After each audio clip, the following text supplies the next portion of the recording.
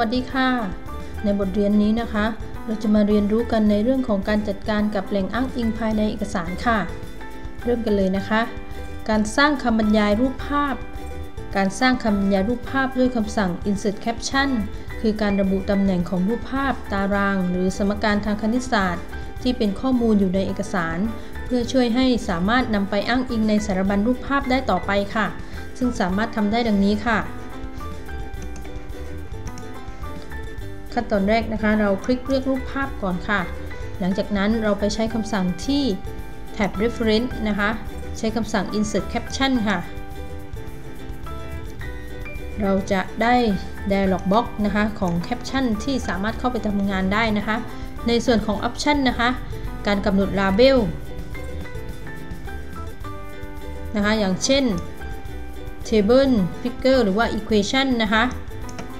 การกำหนดตำแหน่งนะคะของคำบรรยายนะคะมี2ลักษณะนะคะก็คือ above select item นะคะก็คือคำบรรยายจะอยู่ด้านบนของรูปภาพนะคะถ้าเลือก below select item ก็คือคำบรรยายจะอยู่ด้านล่างนะคะในช่องของ caption นะคะเราพิมพ์รายละเอียดคำบรรยายรูปภาพลงไปนะคะ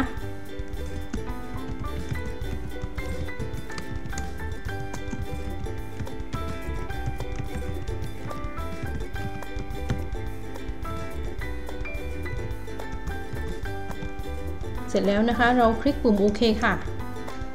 คำบรรยายรูปภาพของเราก็จะมาอยู่ด้านล่างตามที่เรากำหนดนะคะในตำแหน่ง position ค่ะ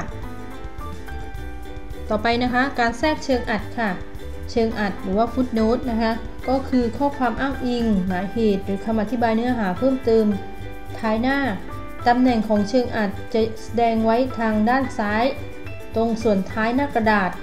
ในหน้าแต่ละหน้านะคะที่มีการแทรกเชิงอัดซึ่งผู้ใช้สามารถทำได้ดังนี้ค่ะขั้นตอนแรกนะคะเราทำการเลือกข้อความที่ต้องการแทรกเชิงอัดนะคะหรือว่าอ้างอิงหรือว่าคำอธิบายเพิ่มเติมลงไปนะคะหลังจากนั้นเราใช้คำสั่งที่แท็บ reference ค่ะใช้คำสั่ง insert footnote ค่ะหลังจากนั้นเราพิมพ์คำอธิบายหรือว่าแหล่งอ้างอิงของคำนั้นลงไปนะคะ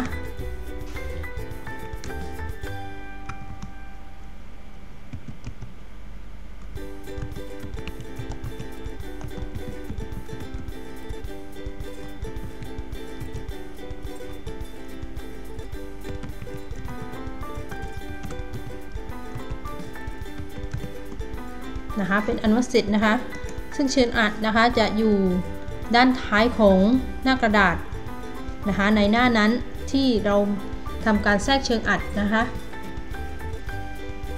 ต่อไปนะคะการแทรกอ้างอิงท้ายเรื่องค่ะหรือว่า endnote นะคะอ้างอิงท้ายเรื่องหรือว่า endnote ก็คือข้อความอ้างอิงหมายเหตุหรือคำอธิบายเนื้อหาเพิ่มเติมท้ายเอกสารคล้ายเชิงอัดแต่ตำแหน่งที่แสดงจะไปรวมกันด้านซ้ายของท้ายเอกสารหรือว่าเอกสารหน้าสุดท้ายนะคะซึ่งผู้ใช้สามารถทำได้ดังนี้ค่ะขั้นตอนแรกนะคะเราทำการเลือกนะคะเลือกข้อความที่เราต้องการแทรก endnote นะคะเสร็จแล้วเราไปใช้คำสั่งที่แท็บ reference นะคะใช้คำสั่ง insert endnote นะคะหลังจากนั้นนะคะเราทำการพิมพ์คำอธิบายหรือว่าแหล่งอ้างอิงลงไปนะคะ